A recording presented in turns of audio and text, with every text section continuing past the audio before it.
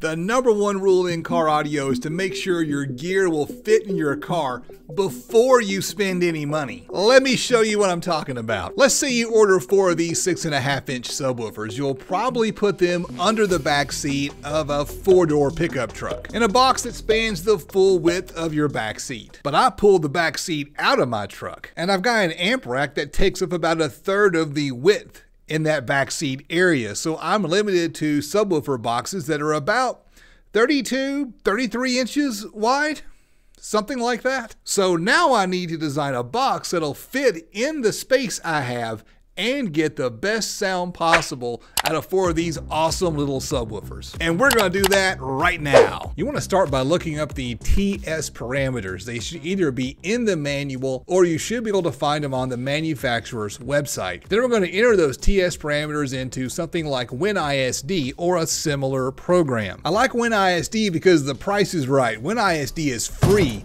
but you get what you pay for. WinISD is a royal pain in the rear end to use. Let me show you what I mean. If you click on Create New Project, you see that WinISD has this massive driver database, but WinISD was last updated in 2016. So few, if any, of the drivers that you might actually want to use are going to be in this database. So you'll have to enter in your own TS parameters, and that is the most difficult part of using WinISD. If you plan on doing this a lot and designing a lot of enclosures, it might be worth your while to pay for something like Basebox Pro. I'll be sure to give you a link to both pieces of software down in the video description. So I'm going to click on Add New and then add some new TS parameters. Here is the #1 trick to entering your TS parameters in WinISD. Your goal is to let WinISD auto-calculate as many of the parameters as possible. Let me show you what I mean. Right here, the QES, QMS, and QTS are all mathematical combinations of each other. So you can look those up on the Savard website and find them right here. The QTS is 0.527, so we'll plug 0.527 into the QTS,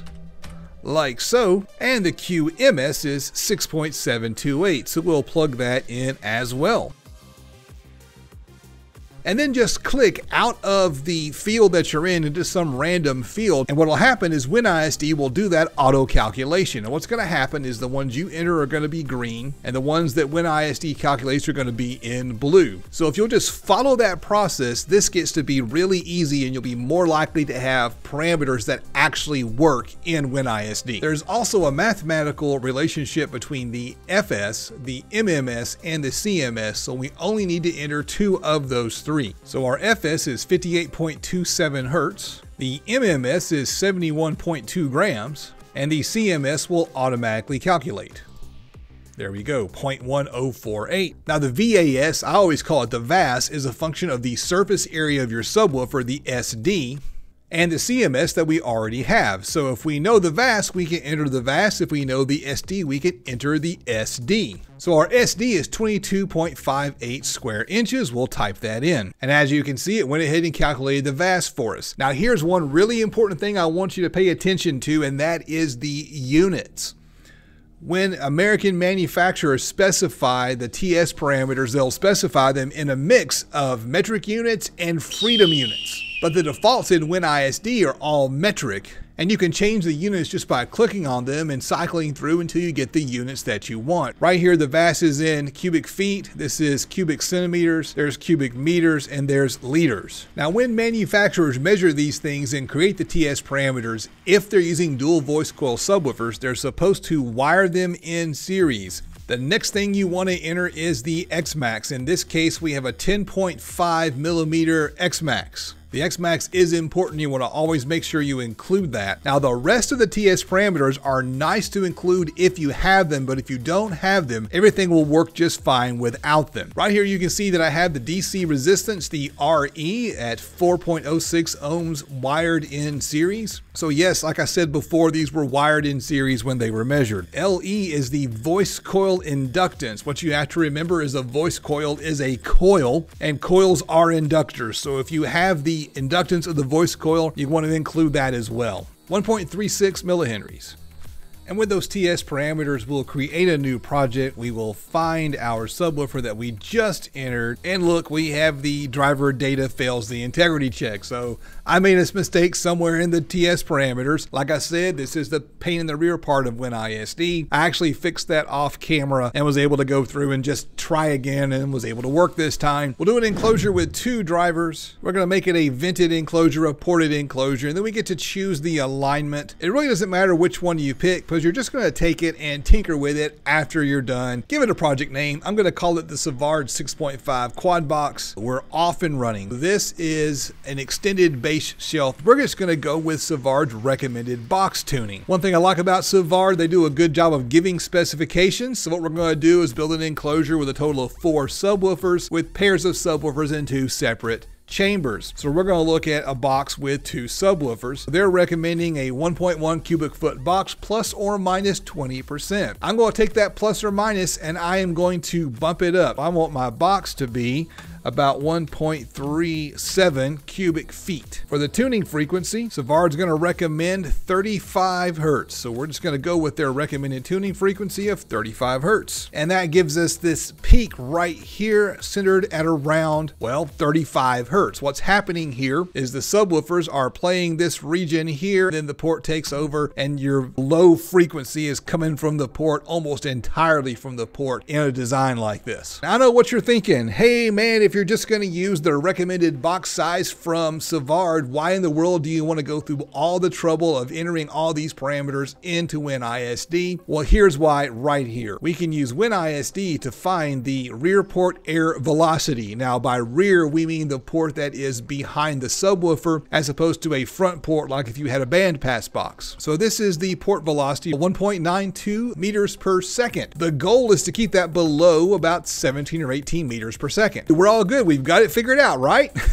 Wrong, because this is with 1 watt of power. We're not going to be throwing 1 watt of power at this thing. We're going to be throwing 500 watts to these 2 subwoofers. So we go over here to signal and we change this right here to 400 watts. Well, why 400 watts if we're going to be throwing 500 watts at these subwoofers? I always model these things at 80% of the RMS power because after you have box rise, also known as impedance rise, and power factor losses, you're very rarely going to get the full power from your amplifier. So I always model mine with less power. So now our port airspeed velocity is up to 38.4 meters per second. If you're looking for sound quality, you want to keep that below 17 or 18 meters per second. So what we do now is we go over to the vent and we increase the vent size. Just for the sake of argument, we'll do 1.5 inches wide by, say, I don't know, 14-inch tall slot port in our enclosure, and now we get the port airspeed velocity down to 23.193. Not quite to that 17 or 18 that we want, but it's a lot lower. And I want you to notice it's going to give us a vent length of just shy of 30 inches. Here's the part of the design process where you have to decide what kind of trade-off you want to make. We can make this any size we want. We can make it a 2-inch wide vent. We can get our airspeed down to 17.42. That's right on the dot, exactly where we want it at. But look at the vent length. The port is now 40 inches long. In order to get that airspeed velocity down, we got to make our port cross-sectional area larger. That's going to give us a longer port. This is the trade-off. This 40-inch port might not be a reasonable port to fit inside of your enclosure. You've got to make that judgment call. I'm going to go with 1.5 inches by 14-inch tall port.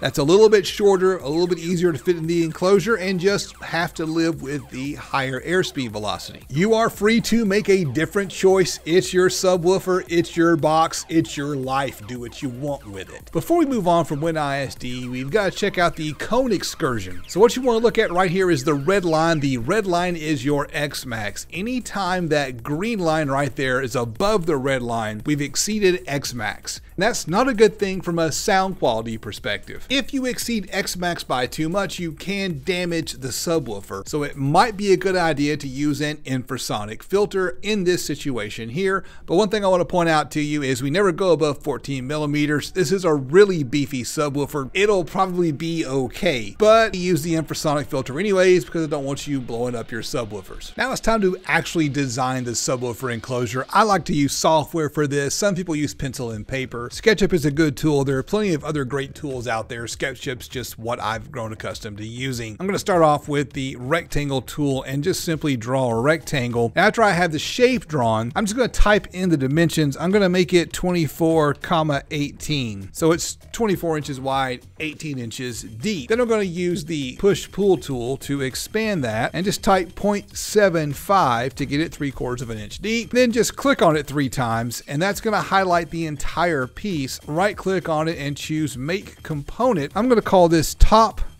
bottom. I like to use components because now all I've got to do is do a Control-C and a Control-V, and I have a second piece that is the same component as the first piece. Let me show you this trick. This is a real time saver. I'm going to double click on this edge and then click again to highlight just that edge. Then use the push-pull tool to push it in a little bit. And as I draw back, you can see that when I push and pull that piece, the other piece does the same thing because they're components. And I'm manipulating the same component inside of the SketchUp model. And that is a huge time saver because the top and the bottom are probably the same dimensions. The two sides are probably the same dimensions. I'm going to go ahead and draw the sides of this enclosure. What I like to do is just change the perspective like this so that I can make that easier. We're going to make the side 18 inches deep and 12 inches tall. Then I can use the push-pull and drag the side out to 0.75. Triple click on it, right click, make a component, and call it side. Click on it, Control-C to copy, Control-V to paste, and position it. And now I've got my sides. I can grab the top, use the Move tool to move the top to where I want it at. And now I can reposition things just a little bit, change the perspective, and draw the front of the enclosure like so. Use the push-pull to drag it out to 0.75. Triple click on it, right click, and make it a component. I'm going to call that baffle/back. And now I can take that baffle/back and copy it and paste it wherever I want it at.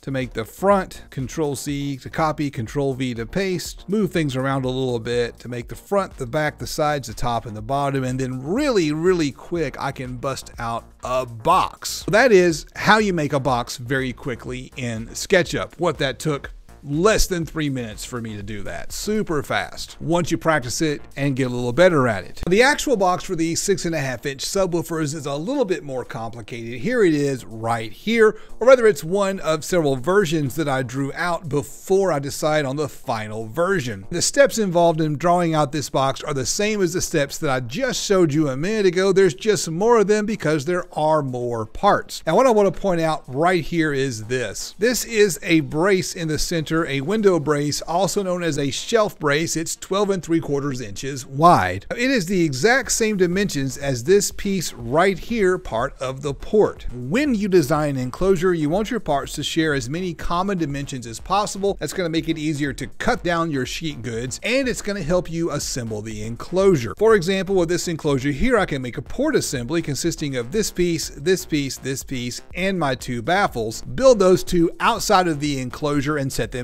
in the enclosure to put the box together. When you do it that way, everything's going to line up perfect. Let me show you another example of what I'm talking about. Here we have another version of this same enclosure, but this time instead of having the L-shaped port, there's only one port wall for the port. And what you're going to notice is that instead of the brace going from the baffle all the way to the port wall, it goes from the baffle all the way to the back. So when we're cutting this down on our table saw, we have 4 pieces that are 15 by 14. You'd make all those cuts at the exact same time to ensure that you've got a really good tight fit in your enclosure, and then everything goes together seamlessly. One thing I want to point out right here with this design, and one reason why it's really handy to draw these things out, whether it's on paper or using software, is we can see right here that if we install corner 45s, those corner 45s are going to interfere with our driver cutouts. Well, that is a problem. You either got to take a router and route those out after you've assembled it, or now in the design process, we can see if we can relocate our speaker cutouts and avoid that future problem. Let's take a look at a box that does that. In this version of the enclosure, I've just simply repositioned those speaker cutouts. I brought them in closer together, and